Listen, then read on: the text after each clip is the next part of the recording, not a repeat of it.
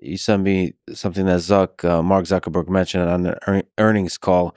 He said that I think in light of some of the recent news, the new competitor DeepSeek from China, I think it's one of the things that we're talking about is there's going to be an open source standard globally. And I think for our kind of national advantage, it's important that it's an American standard. So we take that seriously. We want to build the AI system that people around the world are using. And I think that if anything, some of the recent news has only strengthened our conviction that this is the right thing to be focused on. So yeah, open sourcing. Yeah, Mark Zuckerberg is not new to having American values and how he presents his company's trajectory. I think their products have long since been banned in China, and I respect the saying it directly. And there's an interesting aspect of just because it's open weights or open source doesn't mean it can't be subverted, right?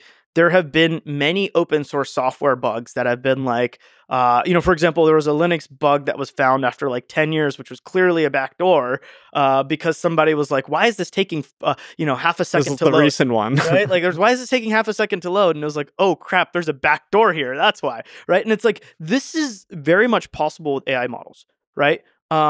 Today, the alignment of these models is very clear, right? Like, I'm not going to say, bad words. I'm not going to teach you how to make anthrax. I'm not going to talk about Tiananmen Square. I'm not going to, things like, I'm going to say Taiwan is part of, is just an Eastern province, right? Like, Right. All these things are like, depending on who you are, what you align, what, whether, and even like XAI is aligned a certain way, right?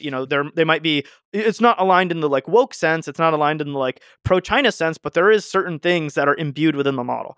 Now, when you release this publicly in an instruct model that's open weights, this can then proliferate, right? But as these systems get more and more capable, what you can embed deep down in the model is not as clear, right? And so that is like one of the big fears is like, if an American model or a Chinese model is the top model, right, you're going to embed things that are unclear. And it could be unintentional too, right? Like British English is dead because American LLMs won, right? And the internet is American, and therefore like color is spelled the way Americans spell it, right? And this is just strong words right now. this is just the factual nature of the LLMs.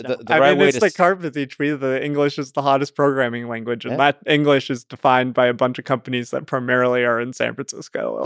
The right way to spell optimization is with a Z. Just in case people are listening, because I think it's an S in British English. It is. I have colleagues that put taking it to something silly, right? Like something as silly as the spelling, like which British and English, Brits and Americans will like laugh about probably, right? I don't think we care that much, but like some people will. But like this can boil down into like very, very important topics, like hey, subverting people, right? Chatbots, right?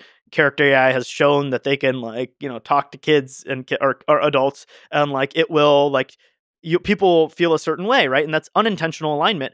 But like, what happens when there's intentional alignment deep down on the open source standard? It's a backdoor today for like Linux, right? That we discover, or some encryption system, right? China uses different encryption than NIST defines, the US NIST, because there's clearly, at least they think there's backdoors in it, right? What happens when the models are backdoors, not just to computer systems, but to our mind?